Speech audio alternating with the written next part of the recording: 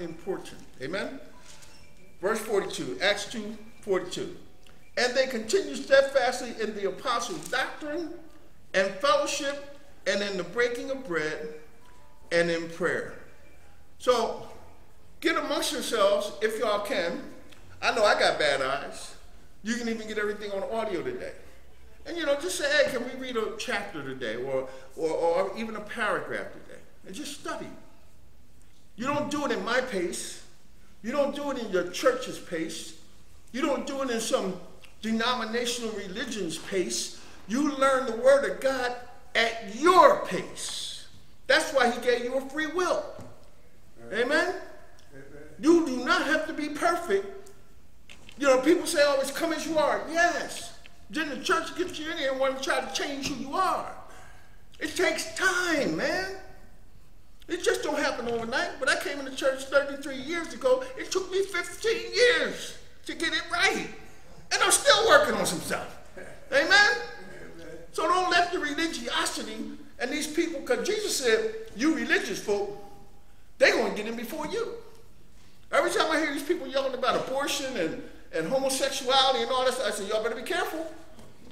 Because y'all trying to do God's work. God just told us to love them. He didn't tell us to throw them in hell. He said love them, because if you love them, maybe they'll stop. If you love them through it, somebody loved me through my drug addiction, and I finally stopped. Amen? Amen? But if you keep on throwing stones at me, guess what? I don't want your God. What am I going to do with your God? No, I'm not saying compromise. I'm not saying tell them what they're doing is right. What I'm saying is love them despite themselves. Somebody did it for you. Sure. One of my models is practice using grace.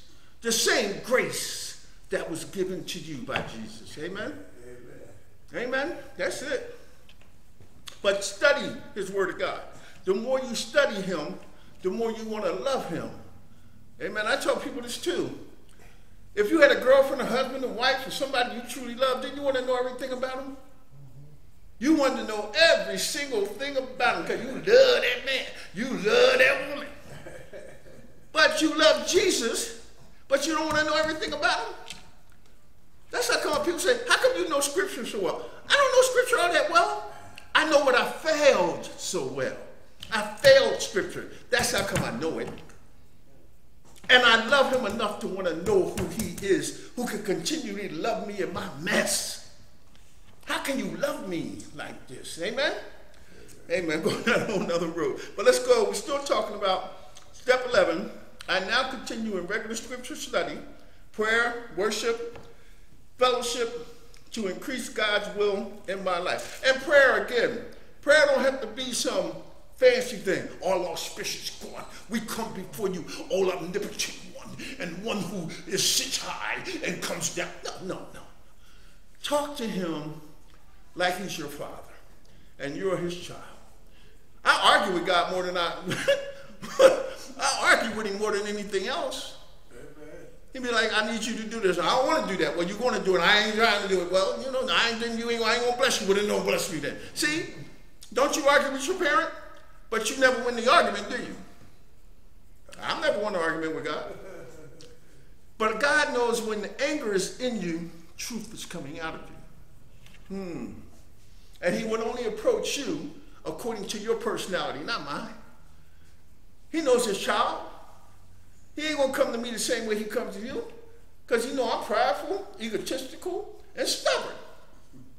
So he got to come to me hard in correction. Some of y'all are lovingly, peaceful, and nice, and he will come to you that way.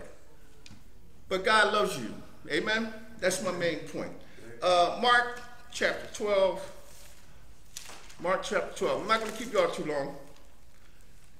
Mark chapter 12. And then the next time we come together, I think it'll be is this the second Monday, right? So it'll be the fourth Monday of the month. We'll come together. Then that'll finish up step 12. And then we'll start doing some other lessons. Amen?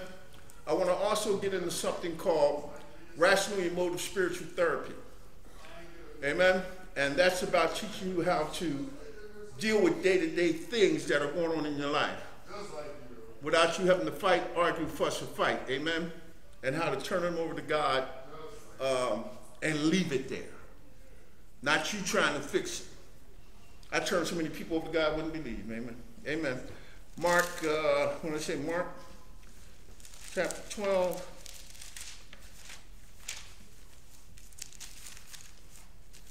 Mark 12,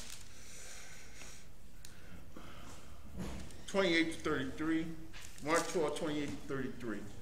And it says, and one of the scribes came, having heard them reasoning together, and perceiving that he had answered them well, asked him, which is the first commandment of all? Oh boy, did I have a situation with that. And Jesus answered him, the first of all the commandments is, hear, O Israel, the Lord our God is one. And thou shalt love the Lord thy God with all thy heart, and with all thy soul, and with all thy mind, and with all thy strength. This is the first commandment. And the second is like, namely this, thou shalt love your neighbor as yourself. There is none other commandment greater than these. And the scribe said unto him, well, master, thou hast said the truth. For there is one God, and there is none other but he. And to love him with all thy heart, and with all the understanding, and with all the soul, and with all the strength, and to love his neighbor as himself is more than all whole burnt offerings and sacrifices.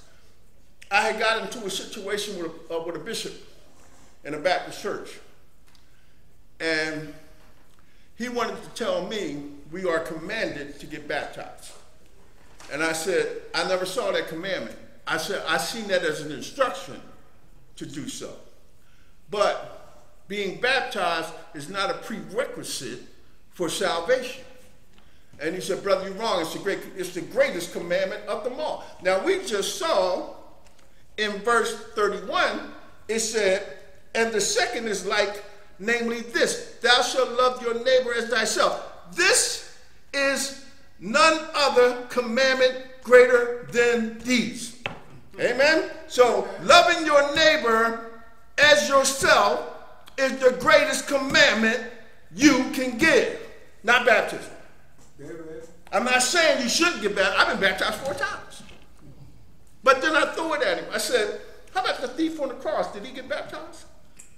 You remember the 2 thieves when Jesus was being crucified? And he turned to Jesus and said, Lord, remember me when thou come into thy kingdom. And Jesus said, this day you shall be in paradise with me. Right? Now, did he get off the cross and go get baptized? No, he was being executed.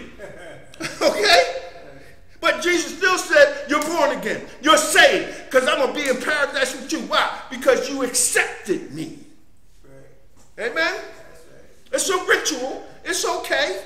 But don't say, because I'm baptized, I'm going to heaven. No. No. It's not that. No. Should you get baptized? Yeah. But don't bank it as one of the reasons why you're going to go to heaven. No.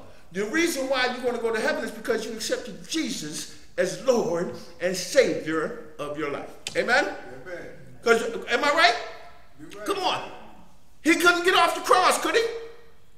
Jesus didn't say, okay, now you accept me. Let's get off this cross. These Romans killing us and executing us. But let's get off the cross, go down to the Jordan River, and I'll baptize you. Then we'll get back on the cross and die.